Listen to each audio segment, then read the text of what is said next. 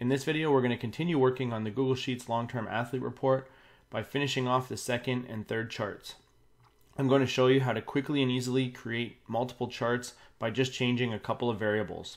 So let's get after it. Okay, so we're back, and as a reminder of how far we got in the last video, we got to the point where we have created our first KPI report chart here underneath counter movement jump and bench press since 2021-01-18.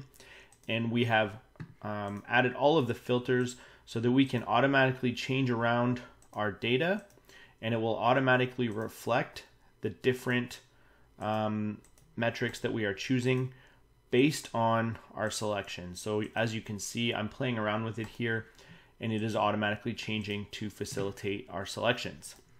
So as we move forward here, we're gonna just make our second and third chart, but before we do, I'm going to show you just a couple of things that you might want to consider to make this chart look a little bit better. So right now, what you can see is we have this border that sits around the outside of the chart. If I were to double click on this chart, it's going to open up this editor window on the right-hand side.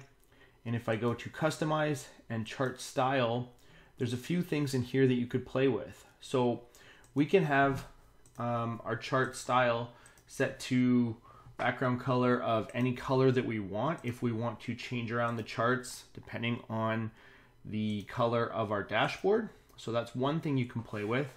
But the thing that we might want to do is with the chart border, I generally like to go to none, so that as you can see now the chart just sort of sits in our dashboard and you can't really see it, just sort of blends into the background.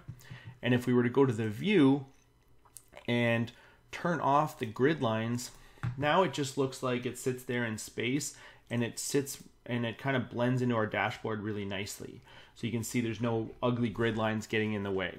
So that's one thing that you might want to do if you're kind of printing out this template or sending this to coaches or other athletes that you might want to see it.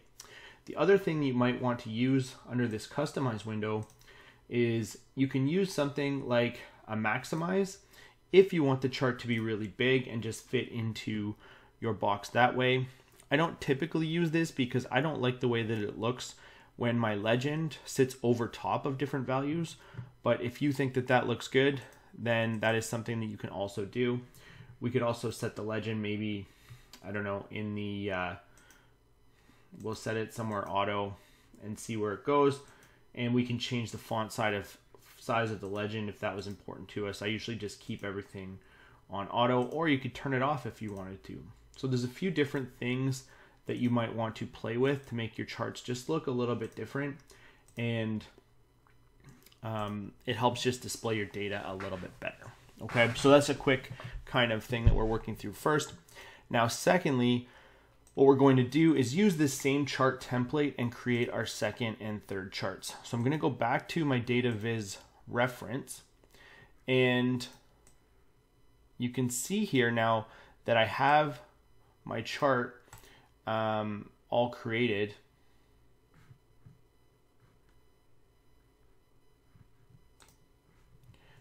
And whenever I am creating a data viz reference tab, I usually like to pull all of the relevant information into that tab right above the chart for easy reference. And the reason for that is when I go and copy and paste this, I want to be able to find all of that information really fast and easily. I know that there are some people that do this where they will just reference everything right on the dashboard, but I think that this extra step just makes modifying any of the formulas a little bit easier, because if I need to change anything here, all of the information that I need is right here and readily available for me to reference.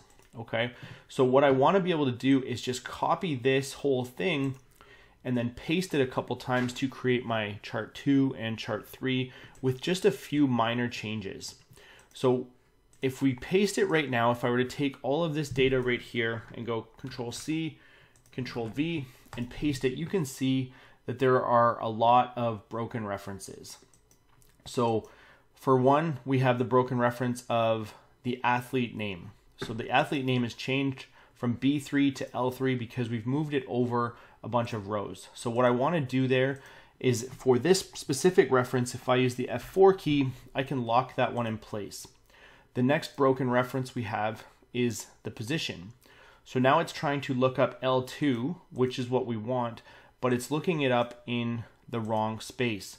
So what I'm going to do in this case is just lock that reference in place now.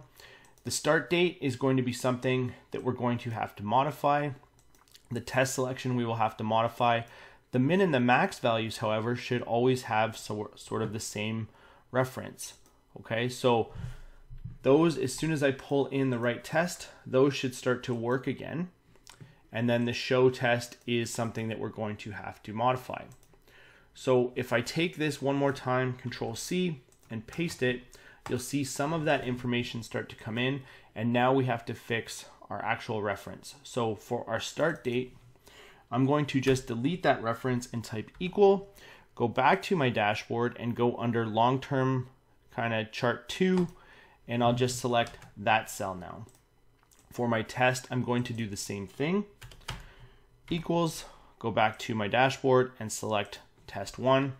Hit enter. You can see that these automatically populate because they're referencing something within this data set. And I'm going to do my show test, and I'm going to delete this reference again. Equals, go to my dashboard and use the show test tab here under long-term test 2. So now we can see true. We just have to do the same thing now for test 1 and test 2. So under test 2, I'll type equals, go back to my dashboard and select test 2. Again, it's the same test. And then I'll do the same thing for my show test dashboard and then show test 2. So we have the first kind of boxes all fixed. Now we just have to do our team averages, include, etc. So for the first one, team average include, we'll use the cell that includes that box. So I'll type equals, go back to my dashboard and select that cell. Same thing for the second one because those are all one box. Dashboard, same cell. And now we just need to make sure that these references aren't broken. Okay, so what is this referencing? This is referencing this test as well as it's referencing it in the actual titles and data named ranges. And then this one, if you can see, all of these references over here are actually referencing the min and the max values from our first long-term chart box. So what I'm going to do in this case is go to my actual formula over here, and I will remove all of these protections. So I'm going to make all of these references wide open and hit enter. It doesn't change my value here, but now when I copy and paste this, you can see my value change over here. And because all of this is set up the same, now it's going to reference the same thing. So all I did for that was under team average, I just took away all of the dollar signs here because everything was being referenced off of this first chart, but it was locked in. So when I take away the dollar signs, if I move it to the same space on the other box, it will reference the other box. I'm going to do the same thing with my score value down here.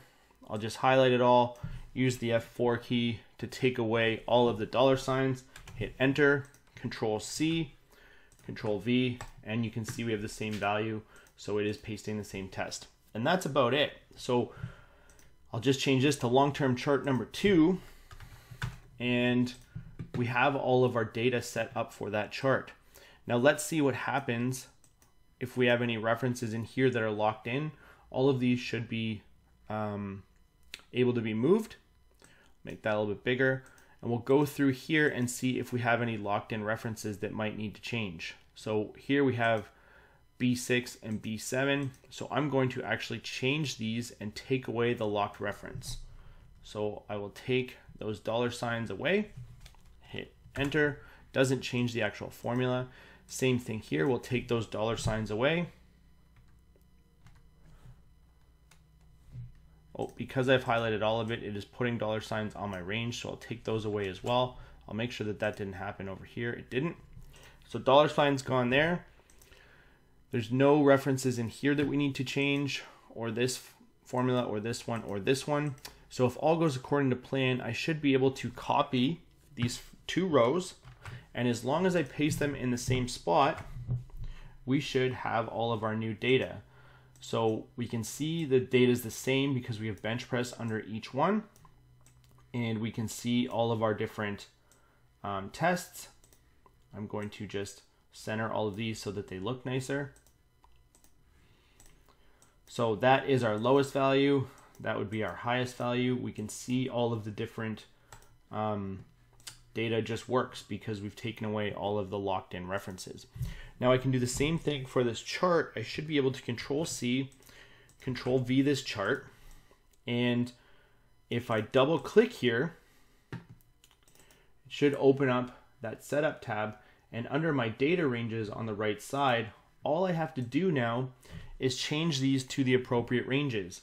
So our dates were in A10 to A100, but now they're under K. So if I change these A's to K's, and then the next one we're looking at is the D's, which is our first test scores, which are now under N. So I'll change these D's to N. For the E's, they were referring to second test score, which is now under O. So I'll take these E's and make them O. For the G's, they were referring to, if I move this over a little bit, my first test team average. So instead of G's now, we want Q's. So I'll change these G's to Q's. My I's were referring to second test team average, which is now under S. So I'll take these I's and turn them into S's. And then B and C were referring to first and second test values, which are now L and M respectively. So I will change those around as well. M and M. And when I hit OK, all of my data changes, and we can tell that this is that this works because these two values are the same. All of these data labels are the same because it's the same test selected twice. So I now will just copy this chart and then go back to my dashboard, paste it in, and I'll stick it in the box here, just the same way we did with the other one. And there we go. And I will take away the border from that one the same way that we did for the first chart. And there we go. So we've got two of our charts created. We're going to go through that process one more time, and I'm going to do it a little faster this time. So the first thing I'll do, I'm going to just copy the whole thing now. So all of it, I'll paste it over one. I'm going to change this to long-term chart 3. And let's change all of these values. So athlete 1 is locked in. Position is still forward. Okay, so we're still referring to the same thing. Start date we need to change. So I'll take the start date from my chart 3. Whoops. Take the start date from my chart 3. And then we'll go back.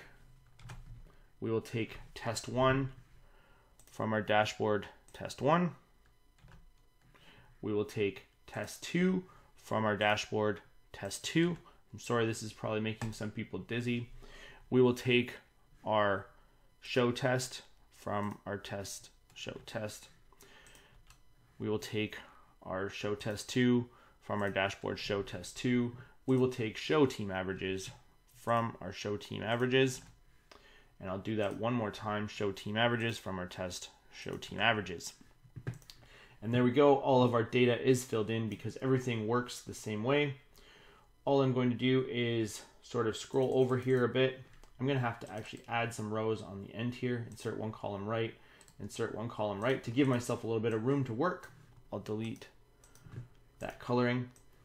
I will center all of these, and let's copy our chart one more time. So Control C, Control V. And for this chart now, we just got to switch all of those references around. So I'll double click here and go to setup. We'll go to our data. So the first thing we want is our date. And now our date is stored in U. So I'll switch those around to U. Instead of N, we want test 1, which is under X. And then we want test 2, which is now under Y. team average 1, which is now under AA,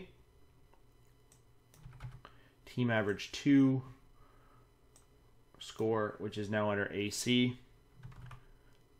So it's just really a matter of changing some of these variables around. Score 1, which is under V, and score 2, which is under W, and hit OK, and all of our tests change. Now the second thing that we want to do with this chart, because of the way that I have it set up, I'm going to go to customize my series, and I'm going to select these two series. The first one I'll select is the beep test, and I'm actually going to change this one to a line series, and I'm going to add let's see, we'll add some different things to it. So we have data labels, and we will position them center, and they're going to sit right inside of our chart.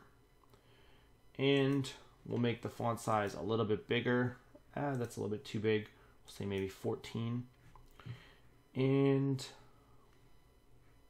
that should be good enough for that. And then series 2 for counter movement jump, we'll do the same thing. We will make it a line chart. And now we can see two sort of variables irrespective of each other. Actually, if we go back to series 1, instead of white, let's make the text color sort of a red color, so it sits in the middle there. And then series 2, counter movement jump, series 1, we'll make the text color blue. And then series 2, which is red, we'll make the text color red, and we'll put it inside. So now we have sort of our line charts, and I can now copy this one, go back to my dashboard, paste it in, and make it kind of the same size as my other ones. And Google Sheets has added some cool new functions that, as you can see, it gives me the sort of sizing guidelines when I'm doing it, so I can make everything look kind of the same. Double click, customize, chart style, and I will remove the border. So just like that, if I shrink this down and I make this a little bit smaller so we can see it all at the same time, we've created all of our charts, and they should all be editable and actionable. And it was really pretty easy after we've set up our data the way that we did. So from here, in the next video, what we're going to do is create our scores tab up here, and I'll show you how to create some different scores, as well as make those completely editable so that you can change the scores on the fly. And then that dashboard's pretty much done, and you can start to use it with your athletes. So I hope this video helps you out, and if it did, if you could like and subscribe to the channel, that really helps me out, as well as if you could share this video to make sure that anybody that needs this information sees it. That would also really help me out. And until next time, keep on working on your project, and I will see you in the next video. Thank you.